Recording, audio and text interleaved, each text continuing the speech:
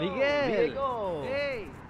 Haven't seen you in a while. Yeah, man, it's good to see you. Likewise, man. We recorded the guitar part. Oh, yes. Yeah, it sounded really awesome. We're ready for the flute. Oh, well, I can come over tonight after my orchestra concert. That's all I got going on. Okay, great. We'll be waiting for you. I even invited Jennifer tonight. She's coming over? She's cute. It'll make you play better. All right, let's do it. All right, let's go. I'm down. So how have you been?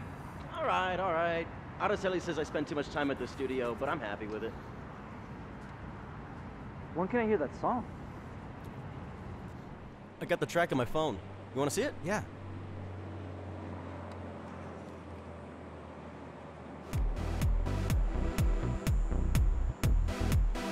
And so, I'm thinking we could probably get it on like 9:45.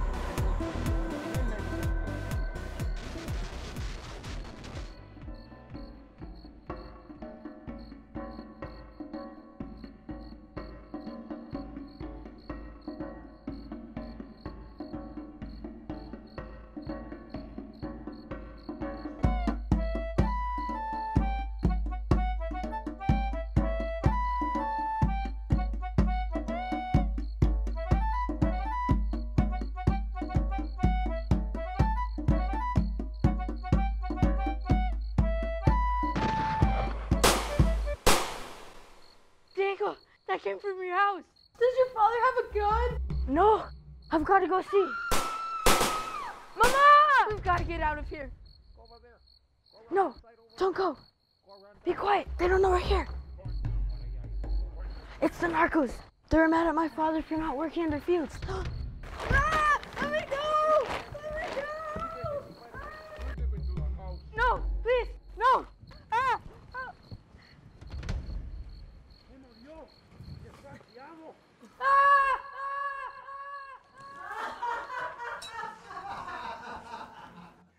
Así cual fueren en occidente los tibios rayos del astro rey.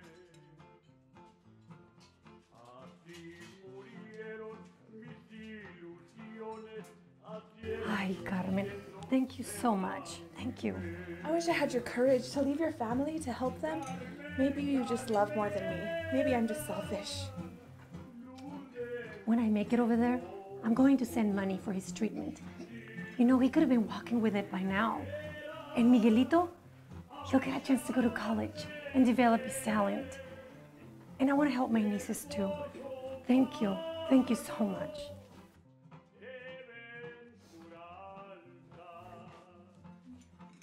Hi, Mama. You don't have to do this. You've done so much for us already. No, but I want to, mija. Of course. Thank you. I love you. Me voy, amor. Tal vez no sé por qué me voy. Tal vez mi vida nunca podré ser feliz. Me voy sin ti. pero algún día volveré y jamás te dejaré. Espérame, espérame, amor.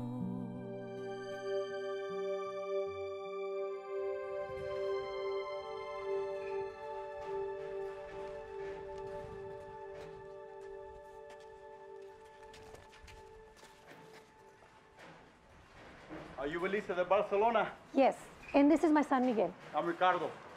I'll be taking you to the other side. Did you bring plenty of water? As much as we can carry. That's fine. We'll restock up ahead. Did they tell you about the price change? Price change? No. Listen, we were told it was $800 for the both of us. There's been problems, robberies, assaults. It's becoming more and more dangerous. It'll be 1,000. What?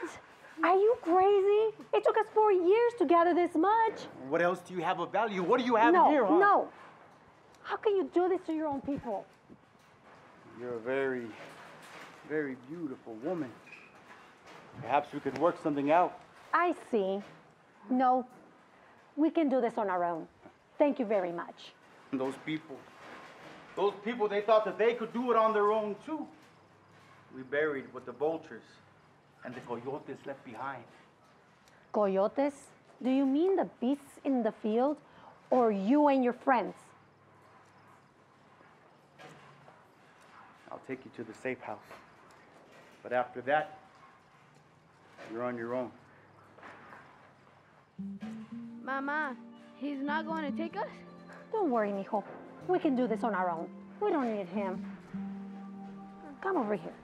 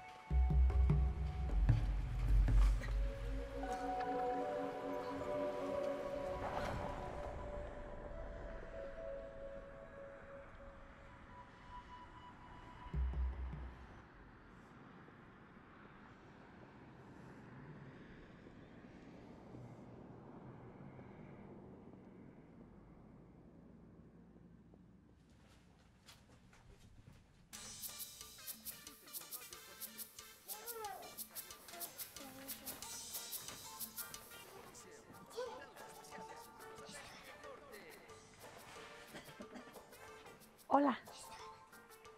Hola. Hi. Hello.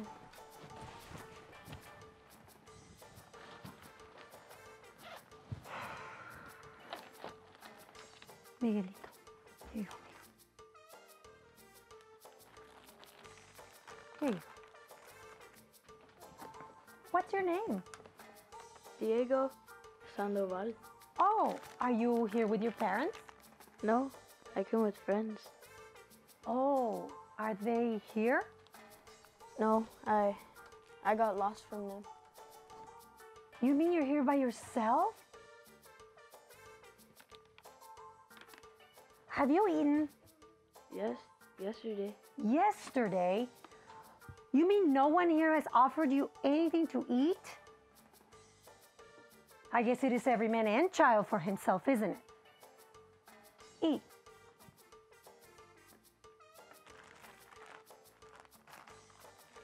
Do you have family on the other side?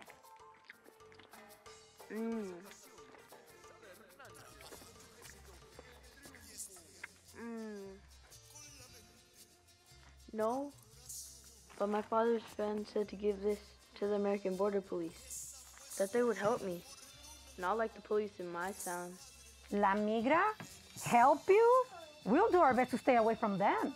They'll pack us up in a truck and take us. What's that? It's my flute. It was a gift from my mother. Oh, this is my guitar. My mom got it for me too. You know what, boys? Let's get out of here. Let's get going. Come with us.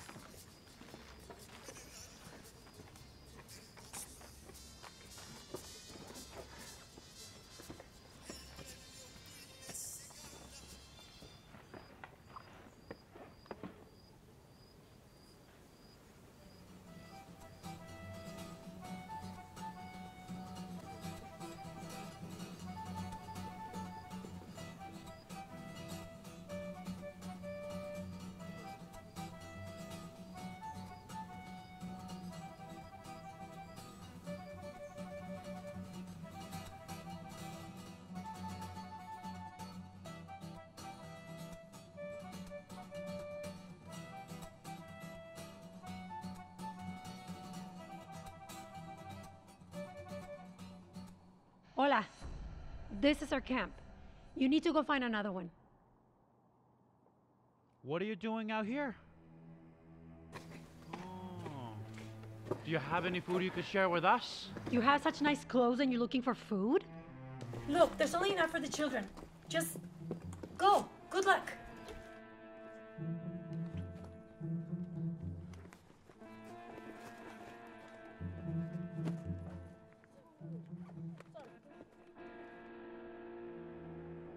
You're traveling to the other side and you have no man with you?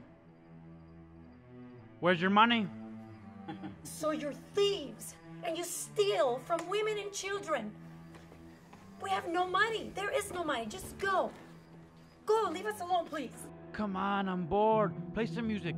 Let's dance.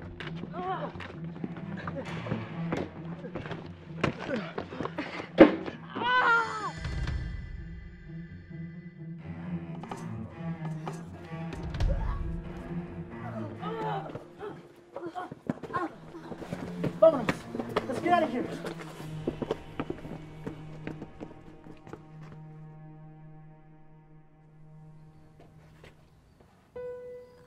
No, no, no. Mama, Mama, wake up, please. No, no. Miguel, we have to go. We're not that far from the river.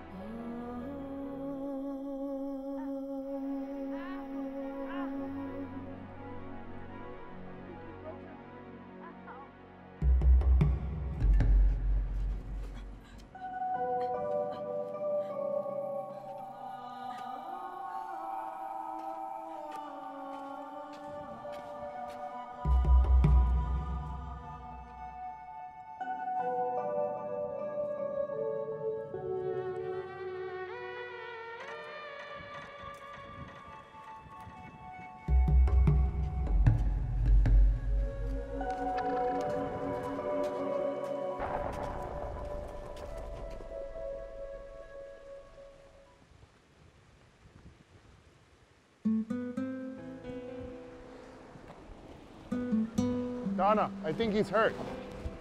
Are you okay? I'm gonna put him in the back seat. I'll get the ambulance to meet us. I'm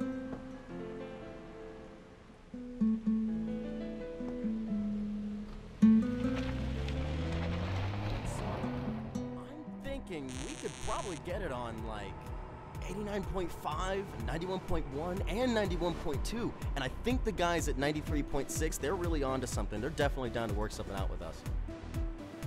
Hey man, you listening? I'm telling you, we'll get the song on the radio. Yeah, man. Sorry. It's all good, man.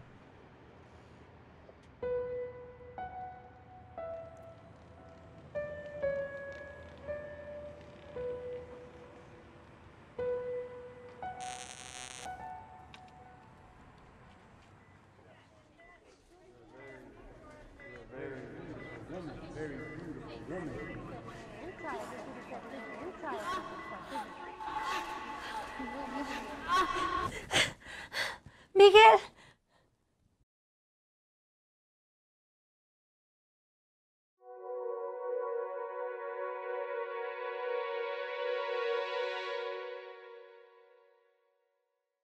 When I was close to 13 years of age, my mom married an American and we migrated to the USA. He adopted us, the three youngest children, and it took a little over a year.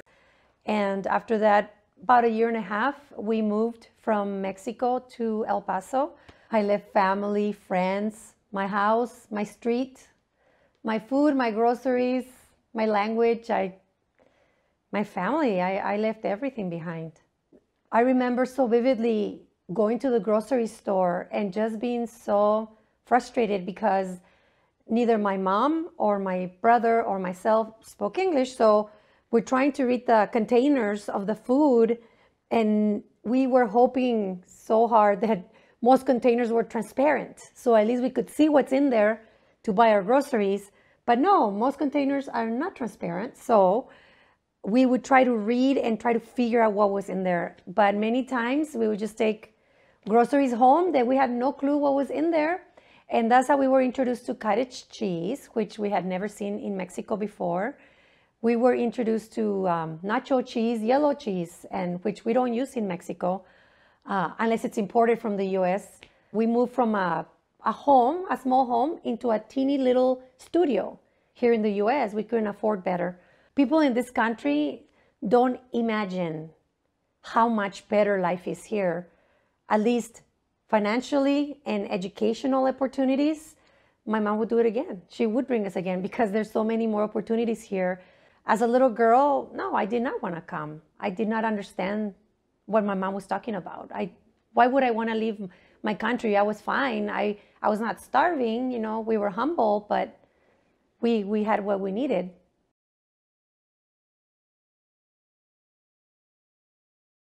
So DACA is a program that was created by President Obama called the Deferred Action for Childhood Arrivals Program.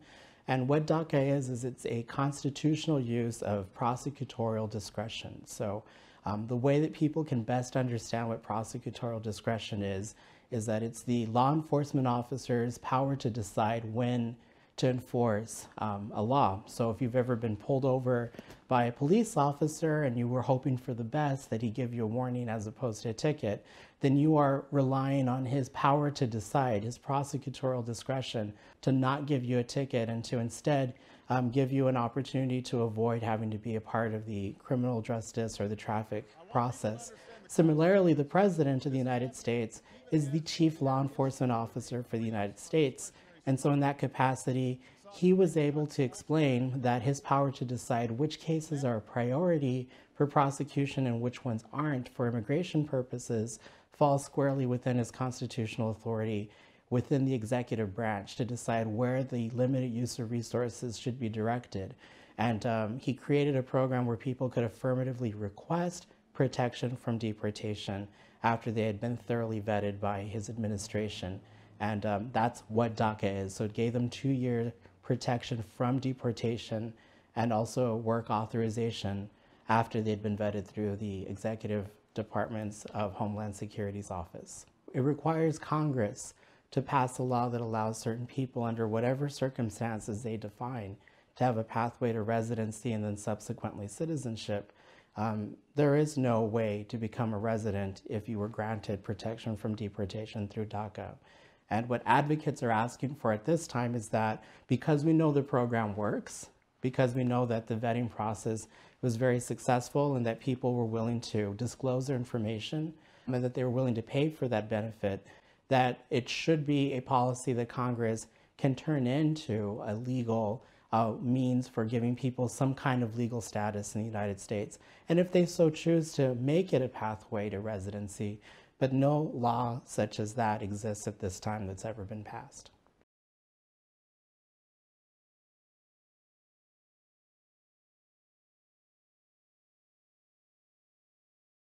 Well, I asked my parents what hospital I was born in because I was just curious. and they told me you were born in Ciudad Juarez. At the time, I didn't really understand what a legal status meant, but I just knew I was born in another country. That's all I knew, and I knew I was different. You know, I knew that I was different because I didn't have papeles or papers. I knew I was different, I just didn't feel different. When I was 18, that I couldn't able to get any scholarships or a driver's license. I knew that that was gonna come from an early age, but it wasn't up until I was 18 that it like directly impacted me. I was enrolled at the Paso Community College. I mean, I was just really going through the motions because DACA, we didn't have DACA yet. So I was just like, well, I'm kind of going to college because I grew up here, so it's something that's reiterated to you the whole time, like, you're gonna go to college. I was just doing that, and I mean, knowing that when I graduate, I'm not gonna be able to get a job. So I just kind of went through it up until like DACA was announced. That's when I kind of started to become a better student and do better in life.